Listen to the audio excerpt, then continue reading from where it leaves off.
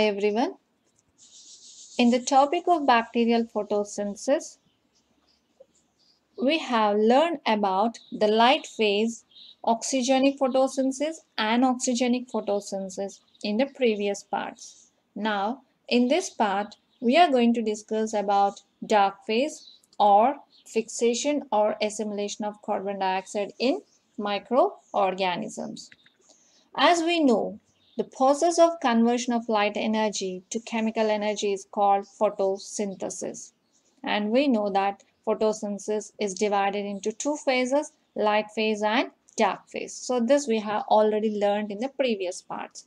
Now, in this part, we are going to discuss about the second phase of photosynthesis, that is dark phase or fixation of carbon dioxide or assimilation of carbon dioxide in microorganisms.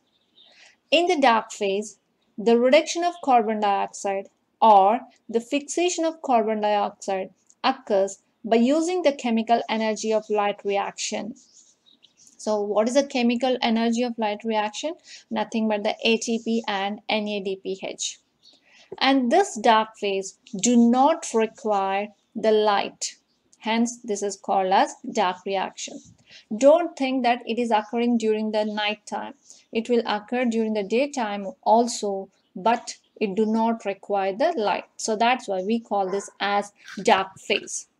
The net product of dark reaction in the reduction of carbon dioxide to carbohydrates using the assimilatory power of light reaction is known as carbon dioxide assimilation. That means the conversion of carbon dioxide to carbohydrates by using ATP and NADPH is going to be called as carbon dioxide assimilation or carbon dioxide fixation.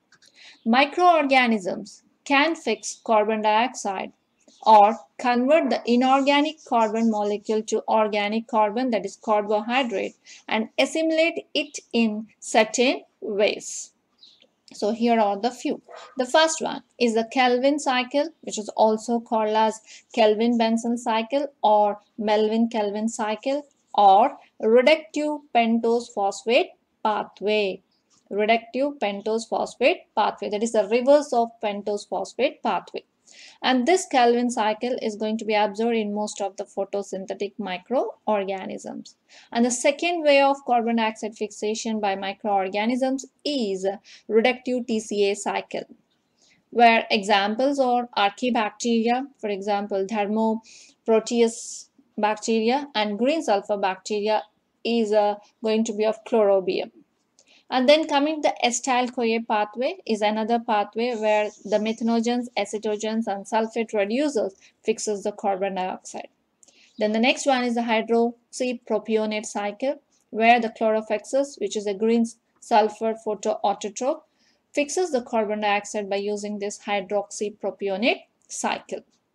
So this is the introduction to the dark phase fixation, and we will discuss each type of carbon dioxide fixation pathways in different parts.